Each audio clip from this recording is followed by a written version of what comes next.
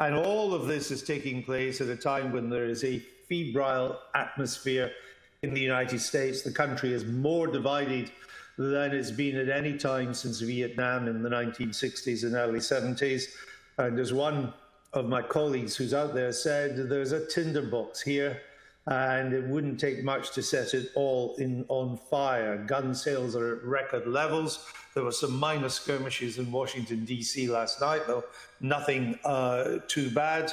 But it is a dangerous mood in America, and over the days ahead, it could be even more dangerous. It has to be the makings of a constitutional crisis unless it can be resolved relatively quickly.